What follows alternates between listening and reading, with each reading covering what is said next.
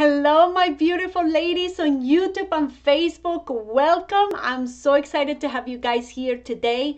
We're going to be learning practical steps to be a bold and courageous woman. So I have also in here my ladies from Instagram. So we are all connected and I'm very excited about that. And for those of you who are following me on YouTube, make sure you guys turn on the notifications and subscribe to the channel so you guys can always get all the notifications when we go live. And on Facebook, same thing, give it a like, share, and make sure you're always getting the notifications we're sending. And same here on Instagram. Make sure you guys give it a like to this video, a lot of hearts so I can see you guys are there. I see you guys connecting. I'm very, very excited to be here this morning, guys. And without further ado, let's get started.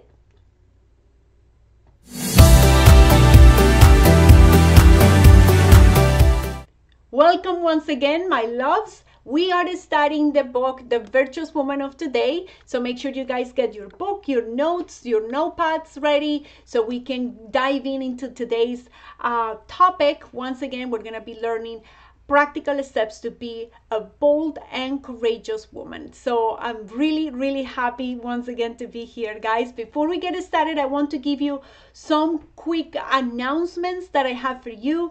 First of all, remember that every Saturday at 9:30 a.m. on our private book on our private Facebook group, Transform Your Life. We're going live there. My sister is bringing a devotional. She's going deeper in the Word of God. So make sure you go there and listen to those powerful devotionals. We're also having a new podcast. It started this week. Every Monday, you guys are getting a podcast of 5 minutes that help you start your week right, to get inspired with the Word of God, to get your mind in the right place. And from Tuesday to Friday, I give you something that is called Wisdom Seeds, and it's a 1-minute podcast, a 1-minute devotional that will help you start your day right. Amen. So if you guys haven't heard it, I have left all the description or the information in the description box, so you guys can go ahead and get that information from there and get inspired and motivated. Okay, before we get started, let's start with prayer. Dear Heavenly Father, we thank you so much, Lord, for the opportunity you gave us to be here in your presence. Thank you for the word you're going to minister to our hearts this morning, Father. We ask you to please help us understand and apply all these steps you're going to give us today to be bold and courageous women, to achieve everything you're calling us to achieve this year, Father. Thank you so much, Lord, for the strategies you're going to give us today. In the name of Jesus, we pray. And everybody says amen and amen. So excited once again, my loves, for today's teaching. For those of you who are new to the group, remember we're studying the book, The Virtuous Woman of Today. We have been studying for a couple of months different pieces, puzzle pieces that compose the virtuous woman. So today in particular, and last week, we were learning how to be a bold and courageous woman. And today we're going to learn those practical steps that will help us be that bold and courageous woman. Last week we read Joshua 1:9, and I want to read it again because it sets up the precedence for what we're going to be speaking about today. Joshua 1:9 says, "Have I not commanded you? Be strong and courageous. Don't be afraid. Do not be discouraged, for the Lord your God will be with you wherever you go." How many of you say praise God this morning? And this is a powerful reminder that God is giving us here to be bold, to be courageous, to go after everything He's calling us to do and to be. Now, last week we learned what it means to be bold and courageous. So go and watch the video. Remember, all the videos are recorded on YouTube and Facebook, so you guys can find it there. What does it mean to be a bold and courageous woman? What is fear? And we studied the fear is just a feeling and how we can control it. What is fear in like the definition of fear, and what are the different types of fear and how we can confront them, and what is our comfort zone and how we can get out of it.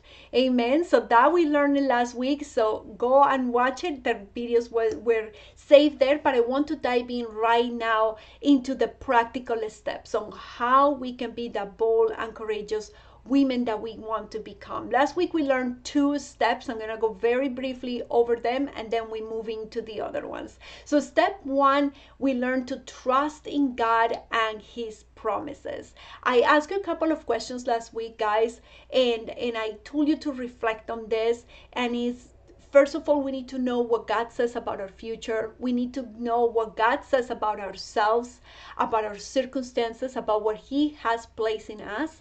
And all these answers are found in the Word of God. So, and the Word of God is full of his promises for our lives. So that's why I was telling you it's very important that we go to the Word, that we study his Word, that we trust in him, in God alone, and the promises that he has for our life.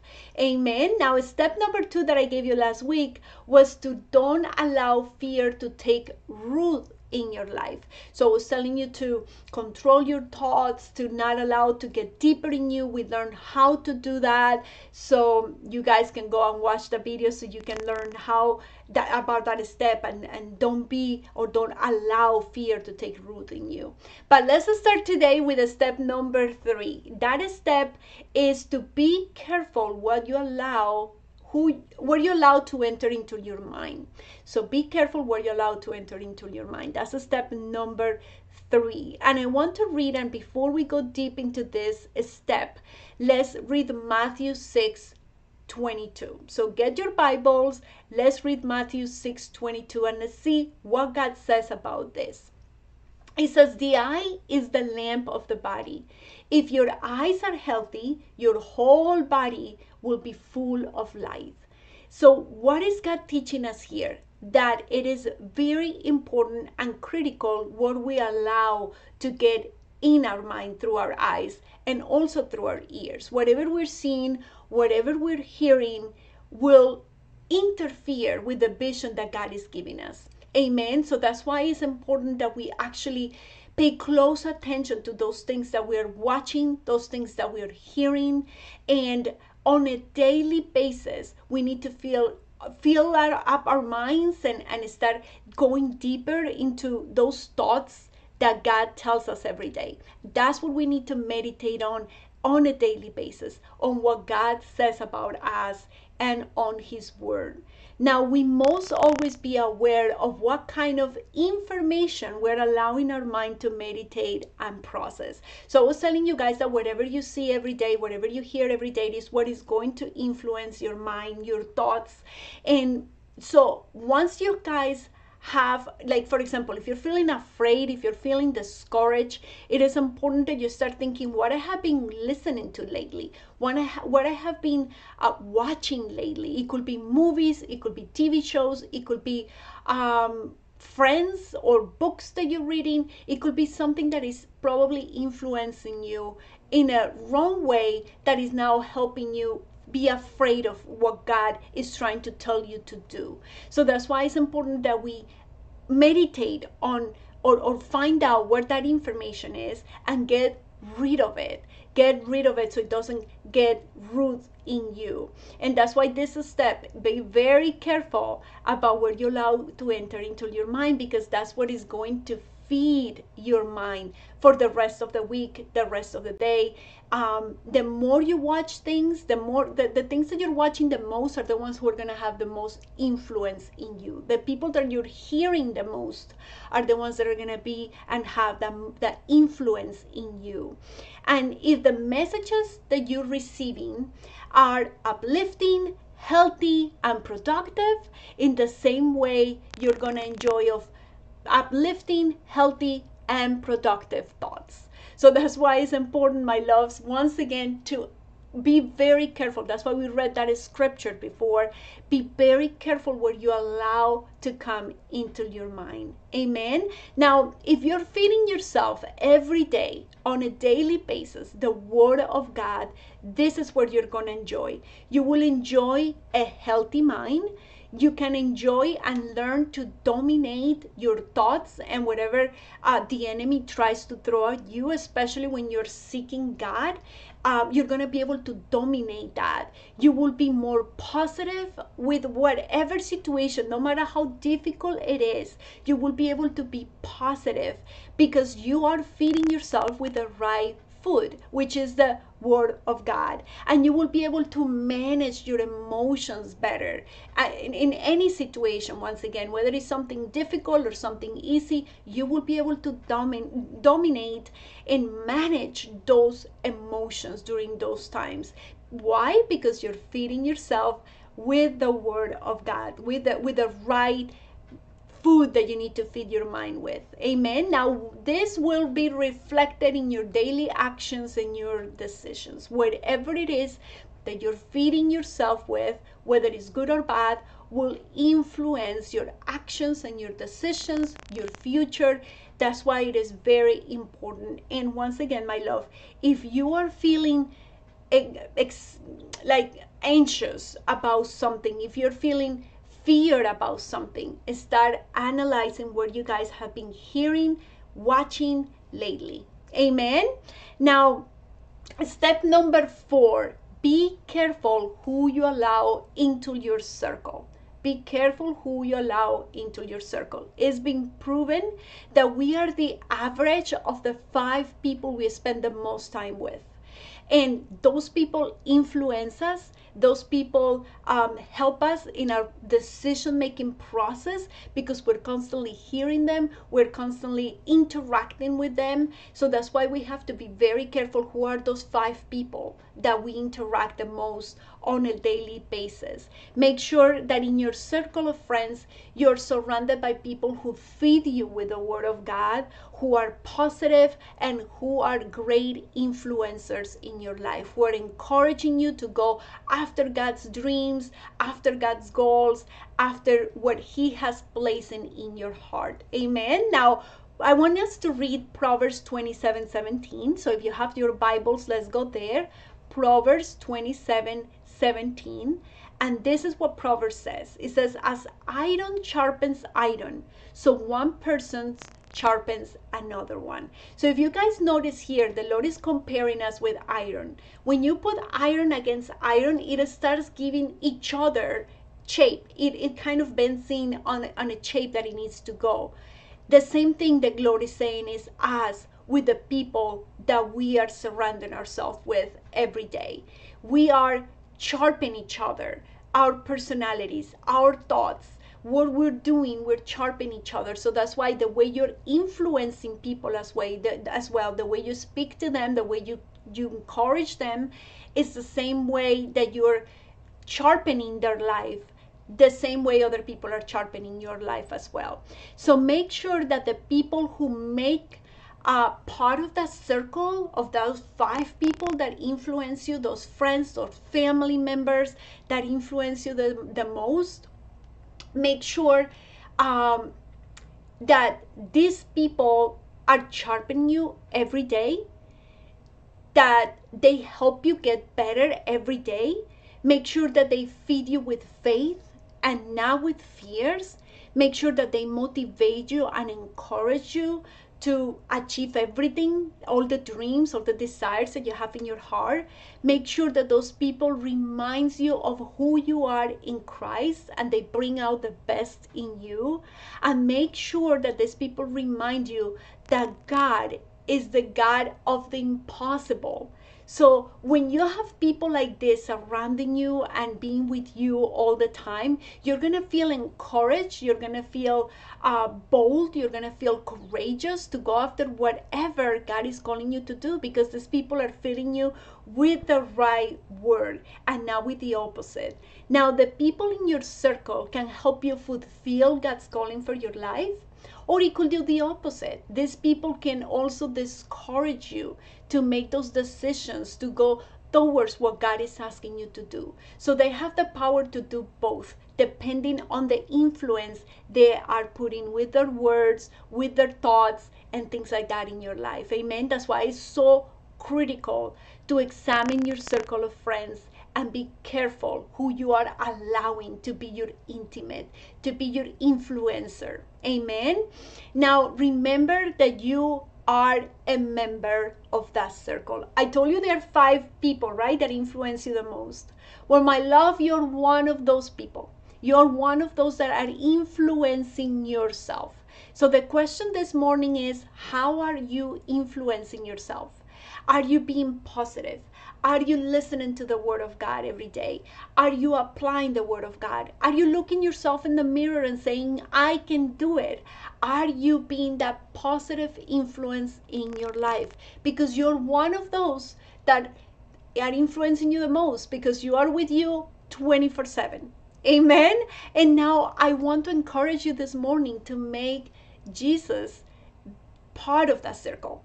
Make him part of those 5, that every single day you're spending time reading the Word, you're spending time growing, amen, in the Word of God, because the more you spend time with Jesus, the more you will be like him. The more you will learn how to do God's will in your life and how to do everything that he's calling you to do. Amen. So make sure you remember you're part of that 5 people, and make Jesus part of the other 5 people. That means you only have 3 people to worry about. Okay. Now let's do a step number 5. In a step number 5, we're going to talk about taking steps in faith, even if you are afraid. So that's a powerful step, guys. I was telling you last week that the more we confront fear, the more we do the things that makes us afraid, the more we're going to be able to dominate it in the future. The more we train the muscle to be strong and to be courageous and to be bold every time God calls us to do something. So that's why this step is very important, and is to take the step even if you are afraid. I want us to read 2 Corinthians 3:5. Let's read it.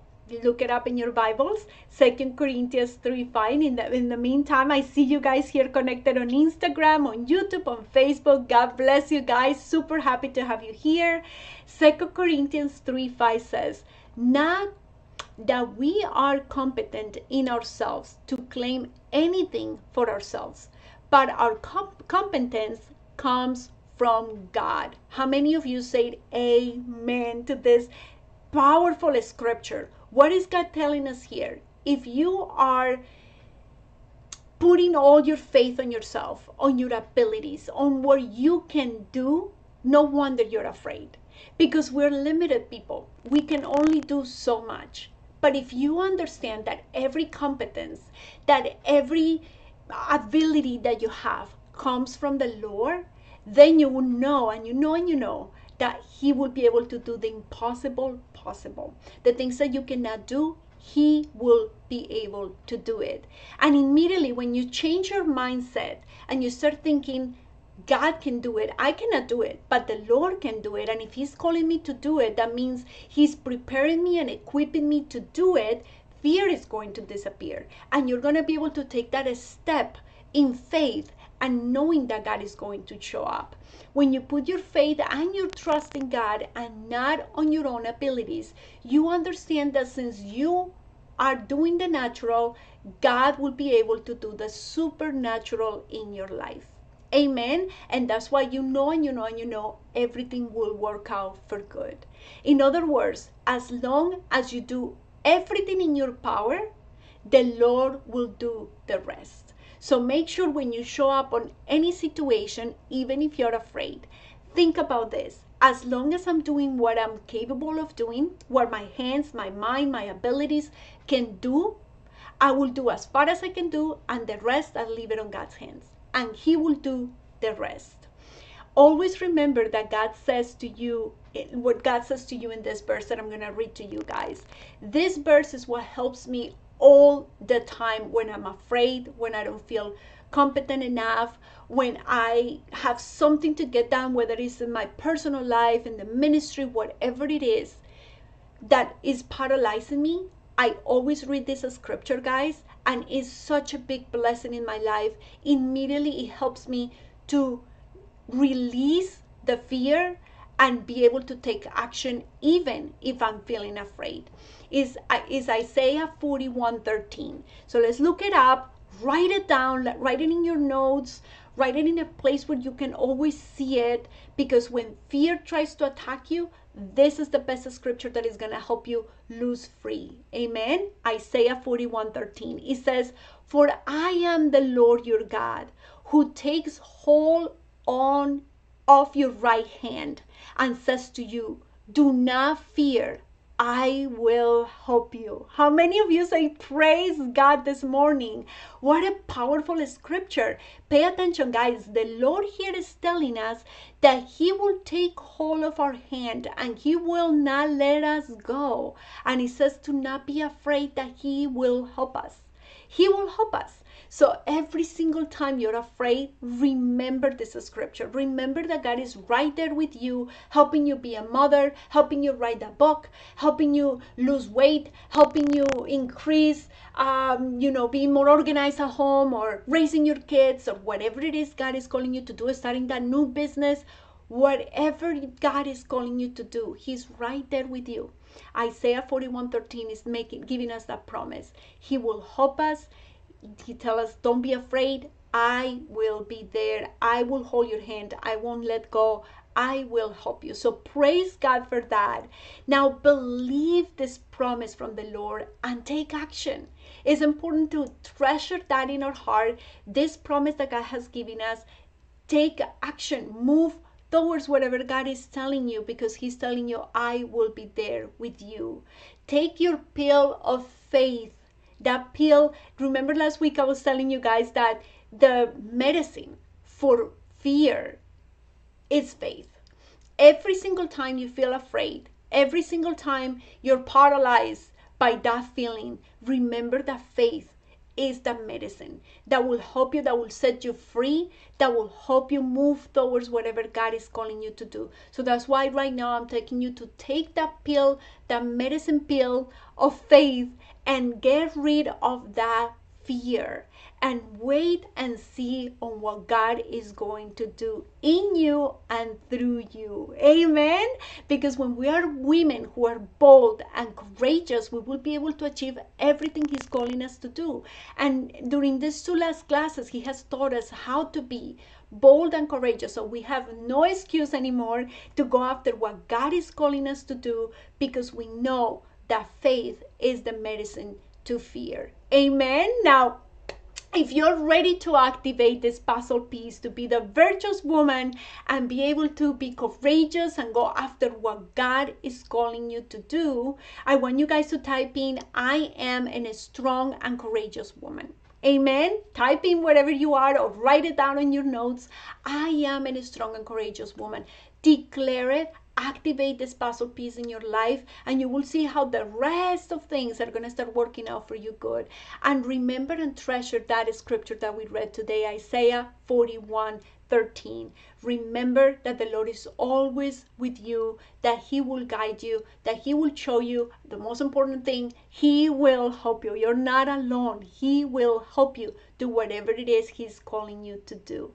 Amen. Now, my loves, every single Wednesday, I'm here with you at noon, bringing you the Word of God, starting a new chapter in the book.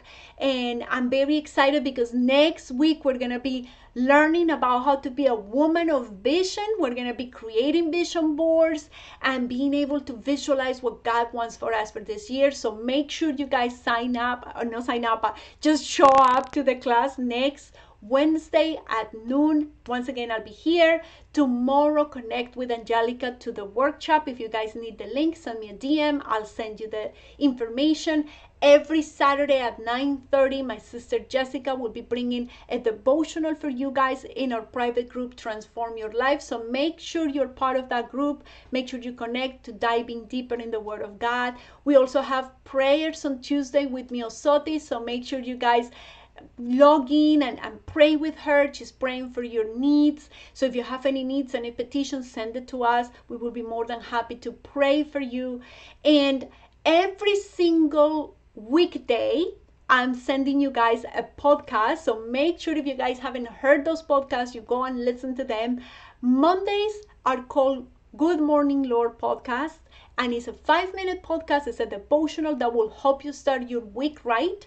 And from Tuesday to Friday, I'm giving you something that is called Wisdom Seeds. This is something God has placed on my heart to give you 1 minute devotional, 1 minute thought to start your day right, just spending 1 minute meditating in the Word of God and being able to have that right seed planted in your heart for the rest of the day. So I'm super excited, my loves, with this podcast. Make sure you share it with other people. Make sure you invite them to join to those podcasts. Only 5 minutes a day on Mondays, and the rest of the week until Friday, 1 minute a day.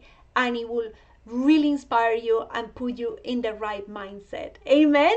That being all, let's close in prayer, my love. Dear Heavenly Father, we thank you so much, Lord, for this beautiful time we had together. Thank you, Father, for teaching us these practical steps to be bold and courageous women. Thank you, Lord, for helping us, guiding us this year, Father, to achieve all the dreams and goals and desires you have placed in our hearts. Thank you for giving us the encouragement and reminding us, Father, that you're holding us on, that your hand is right with our hand, and you're helping us, Lord, in everything you're calling us to do and to be. We ask you to please help us activate this puzzle piece in our life to continue growing and being those virtuous women you're calling us to be, Father. Thank you for helping us be bold and courageous the rest of the year, Lord. And we pray in the name of Jesus. Amen and amen. Thank you so much for joining me, my loves. I see you, Natalia. I see you, Miosotis. I see you, Battling, Angelica, Marisela, Susie. Praise God. Thank you so much for joining me. I also see you guys here on Instagram, Emanuela. I see you all connecting. Thank you so much. Remember, this video will be recorded on YouTube, so you guys can go and watch it again and share it with all your friends. That being it, I'll see you next Wednesday, my loves.